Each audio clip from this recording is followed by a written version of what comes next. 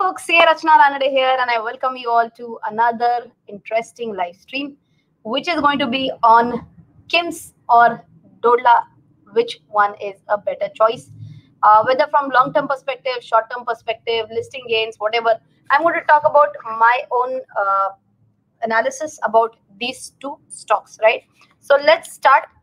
Today, the target that I'm setting for myself is that we should try and finish both these reviews in like 20 minutes. We'll try to do that. Okay. So let's see if we are able to do it. First of all, we are going to start off with, we'll start with Dodla. Okay. So like I've done for Sona Comstar and Shah Metallics, this is what I've done for Dodla as well as for KIMS. But then last time someone said that, ma'am, also do some kind of PPT as well. We are missing your PPTs and all that. So, chalo, I've done one or two small presentations. If need be, if required, I will open that. Okay. So, without wasting further time, let's start right away. First, we are going to kickstart with what? We are going to start off with Dodla. Okay. So, from beginning, let me share my screen. Share. All right. Okay. So here we are starting with Dodla. Some basic points. I will be sharing my screen. Incorporated in 1995, commenced production in 97. Basic things. Very important. It's a South India based company, mainly into processing, distribution, and marketing of milk and other dairy products. Dairy products like उसमें क्या क्या आता है तो milk, toned milk, double toned milk, dairy products like curd, butter, ghee, ice cream, flavored milk. I can also remember that Marathi song, it's from Natran movie. Okay. They also have their major presence in Telangana, Andhra Pradesh, Karnataka, Tamil Nadu, Maharashtra. And it mainly serves countries other than India, like Uganda and Kenya. Okay. 13 processing plants, 336 distribution agents. All in all, good distribution network. Two important points placed here. Number one, it's the third highest in terms of milk procurement. This is amongst private dairy players though. Okay, so if I'm talking about milk procurement, they have the third highest MLPD is what they call it, million liters of raw milk per day. Okay, third highest amongst what? Private dairy. And if I'm talking about the market presence across India, this is second highest for presence across India, but again amongst private dairy. Okay, but in the RHP itself, it's very clearly given that they have a significant presence in southern region of India though. Okay, so I hope you have understood the business, main business of the company, dairy products. South India main presence, third highest in milk procurement, second highest in market presence. Both I'm talking about only private players. Okay, then coming to financial summary. Okay, very important point coming up, super important point coming up, so please pay 100% attention. If you see last 3 years, 18, 19, 20, if I'm comparing, revenue has grown at a decent enough 16% CAGR. PAT has grown at a negative growth rate of minus 6.3%. If you can see, it was 568.5 millions, then 627, and down to 498. But some people might be like, from 498 millions, this is full year. 498 millions is full year, entire year 2020. But then if I compare it with September 30th, 2020, which is the half year ended September, their PAT is 747 millions. Okay. Wow. So if you can see full year ka jitna profit hai, whatever is the profit for full year, that has already been surpassed in the first 6 months of 2020. But if you see for revenue, it has not happened. Full year was around 21,000. Let's round it off to 20,000 just for simple math calculation. Okay. 20,000 millions ka half is what? Around 10,000 millions. Okay. So done. Revenue is almost half. Where's the problem? Problem is that if I'm talking about the problem, it's surprising. Okay, for me when I started doing the analysis, for me it was a surprise that okay, revenue is half for 6 months, fair enough, but PAT it's already like 150 times. Okay, that too only for half year ended. So for that, if you any times face any question like this, then ideally what you should do is go back to basics. I checked out their RHP. This is the draft red herring prospectus, though of course RHP has even 9 months ended data.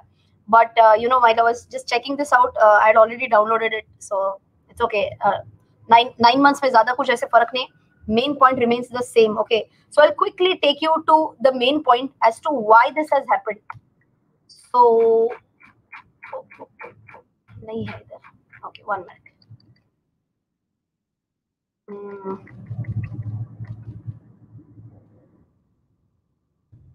I think I've written, yes. This might not be visible to you, so let me just increase the font size. I hope this is visible. If it is not, just trust me. Trust whatever figures I'm telling is correct. Okay. So if you see here, for March, okay, I'll just zoom in. Zoom in further. Okay. For March, you can see that revenue, as I mentioned, you remember these figures, 20,000 to 10,000 roughly. Okay. So these figures are matching, right? Where is the problem? Problem is with the profit figure. So if I take you back to my presentation, profit ka figure kya tha? 498,747. Yes, this one, right? 498,747. This is the profit. Okay. Now, where is the big change? If I'm talking about expenses, in expenses here you can see there is a minus figure. Okay. Now you might be wondering, in expenses, how come there is a minus figure? And see, this was plus 575 millions in the previous column. Okay, for the year ended 20, it was plus 575 million, and here it is minus 553 million. So it's almost causing an impact of 1,000 million. Okay, 100 crore ka farak idhar hi hai. Okay, so when I try to check this, that what is this minus 553 million? This is basically changes in inventory. Okay, now what do we mean by changes in inventory? If you still want to check it, it's in note number 29. Okay, note number 29. I'll take you quickly directly there itself to save some time. Okay, so this is note number 29. Okay, this says how we have calculated that figure. It's nothing but opening stock minus closing stock. Okay, this is same for finished goods, work in progress, and stock in trade. So if I want to check this, right? Here you can see. All right, I'm just scrolling right now. Yes, this was the opening stock, 212 million. 398 million is the closing stock. Okay, so that is why a minus figure of 185. So closing stock is higher than the opening stock. Same is the case. This was, I guess, finished products. This is work in progress, 376. See, last for the full year ended, it's in positive. So expenses are more. Okay, यहाँ पे what has happened? Has some expense gone down terrifically? No, it's just that changes in inventory being negative, it has impacted the profitability in a positive way. Okay. For those who did not understand this part, it might be because you're not aware about what do we mean by analyzing P&L. For that, you need to know this, how to check out the interpretation for changes in inventory and all that. Okay, I've covered this entirely in my basics of fundamental analysis course. So if you have not yet checked out my course, then you can surely check out on my website, rachanaranade.com. In that I've taught how to interpret this data. Okay, just in case, if you did not understand anything, what I talked about in the last 2-3 minutes about this big jump, then this sentence is very important for you. From 498 million in entire year profit to 747 million in only half year, nothing great has happened with the company. It's not like some terrific thing has happened and because of which the profitability has jumped. It's all normal. Okay, in fact, it's just that their closing inventory is more than their opening inventory, because of which it's a significant change. Okay, I think this is clear. So nothing amazing wow has happened with the company. Okay, so I hope this point is clear. Next point I wanted to tell you, one positive point is that debt equity ratio has been continuously going down. It was, I guess, around 0.4. It has gone down to almost 0.2 now. Okay. Now, if you check out the valuation part, for valuation, you can see that their valuation is at 47 times PE multiple. For Hudson Agro, it's 102.3.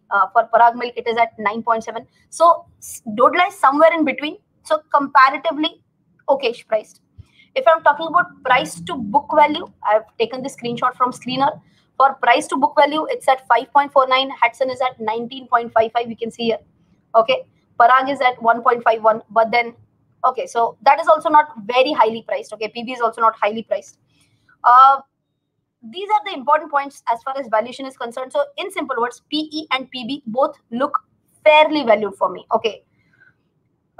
One very important point I'm going to talk just in next 1 minute. Before that, quick details about IPO. IPO is of just 520 crore rupees. Okay, it's not a big one. Out of 520 crore rupees also, 50 crore is fresh issue. Okay, and 470 crore is like OFS. Okay, so it's as good as the promoters are just, you know, liquidating their investment in the company. So is it something very great till here? So my answer is not like super great, nothing like that. Okay, now I want everyone's attention here. I'm just typing out Parag Milk Foods. Okay, let me share my screen again. I guess I'd stopped sharing. Share screen. Okay, all right. Here we are. Now, what else is important for me other than financial? Something which is very important is how fast are their peers growing. Okay, so if you see this one, this is Parag Milk, by the way. If you see here for Parag Milk, stock price at what CAGR has their stock price risen? For 5 years, it's minus 11%. Okay, Parag, which is their competitor. For 3 years, it's minus 26%. If this is not visible, let me just zoom it in, and I hope now this is now very clearly visible. This is Parag. Again, I'm repeating Parag Milk, which is one of their peers. How much is the 5-year growth for Parag Milk stock? It's minus 11%.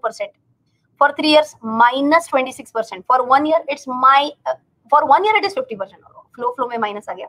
Okay, 1 year 50%, but then last year, you know, almost all stocks have gone up really well. But 3 years minus 26, 5 years minus 11%.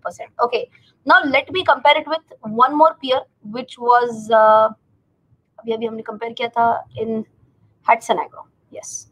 Now, if I take you to Hudson Agro also, let's check out how this stock has performed. Okay, 3-year CAGR is around 21%, 5-year CAGR 31%, 10-year CAGR around 40%. Has this done well?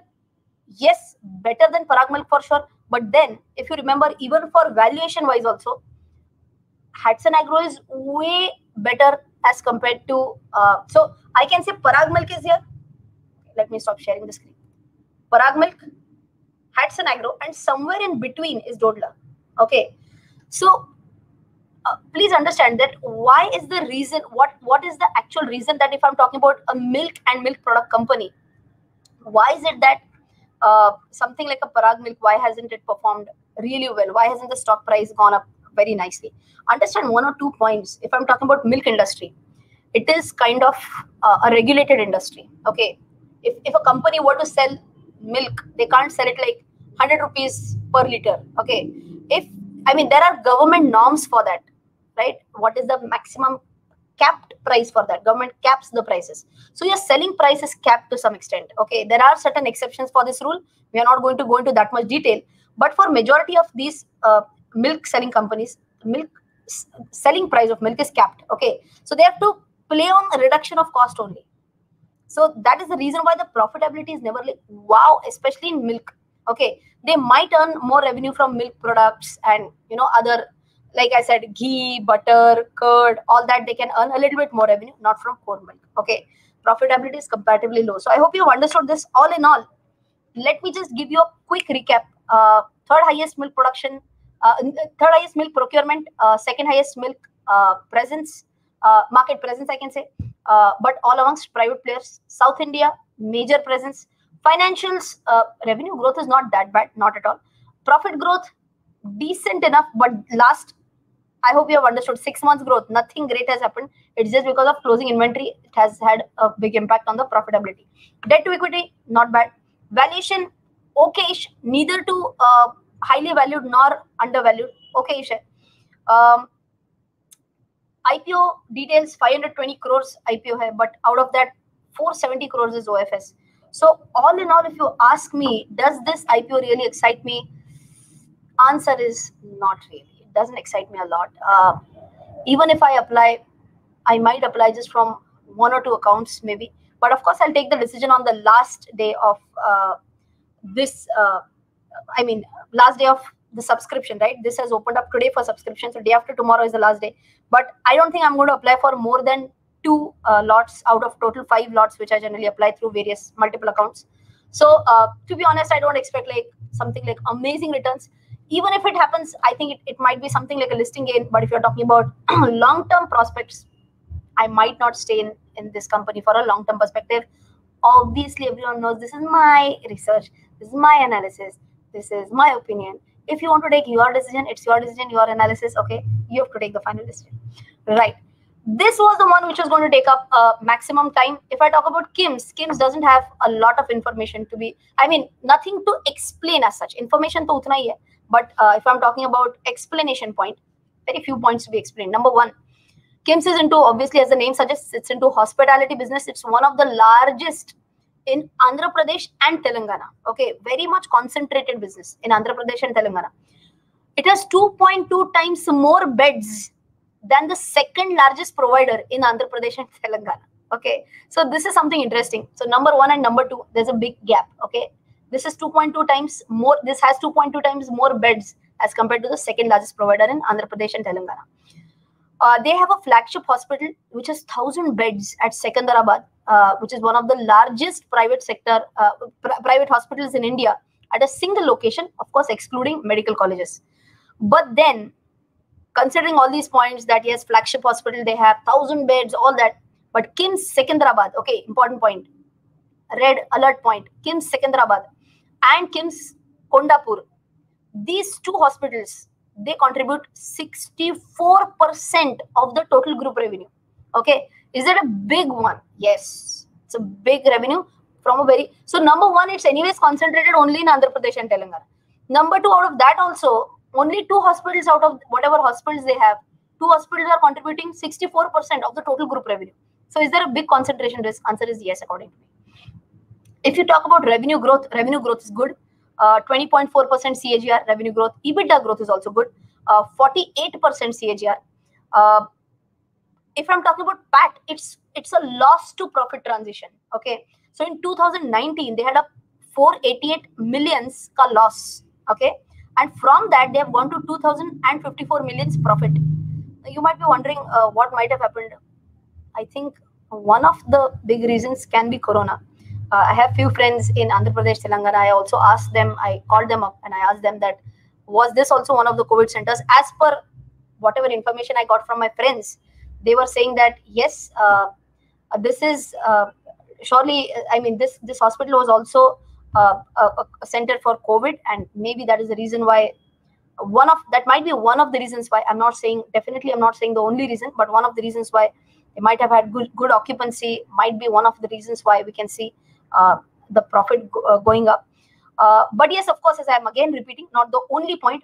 It's an amazing deal that the company has gone from losses to profits. Okay, if I talk about the valuation, PV valuation looks cheap, ROE is better than peers, and PB valuation is also cheap.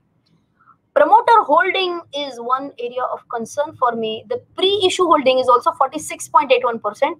Post-issue, promoter holding is going down to only 38.84%. Pretty low promoter holding. So not a good point if you ask me, my perspective again.